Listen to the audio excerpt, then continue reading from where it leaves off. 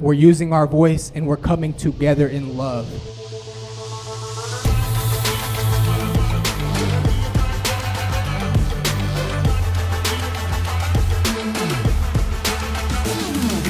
I came to this event to learn more about the Native American indigenous culture, music, dance, and to enjoy Vizcaya in the evening. I've never been here in the evening hours.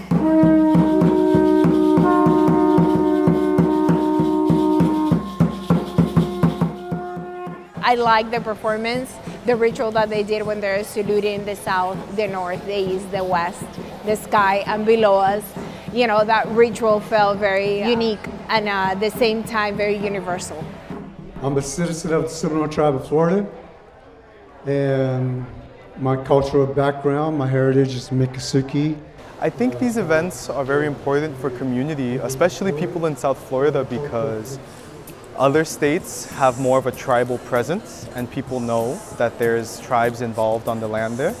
But here in South Florida, even though the Seminole and Miccosukee have a big impact on politics and land preservation, Everglades restoration, people still seem to think that Indians aren't around here. I'll tell people I'm Native or that there's tribes here, and people will always say like, oh really, where? And I'm like, you live in Hollywood, dude. The Hollywood Reservation is down the street.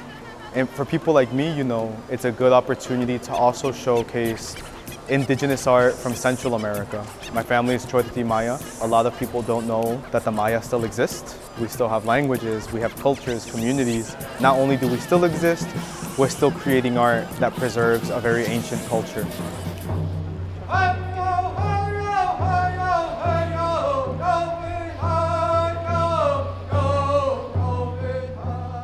It's really cool to connect with the local artists that are here, the people making jewelry, some beautiful beadwork. I got an awesome necklace from one of the artists that are here, and some really dope skateboard designs by another artist, Wilson, I think is his name.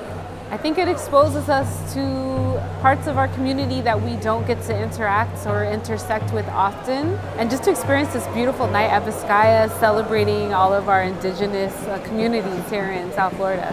So it's beautiful to me to see the resilience of indigenous people and the fact that we, against all odds, are still here, still practicing our cultures and still taking up space.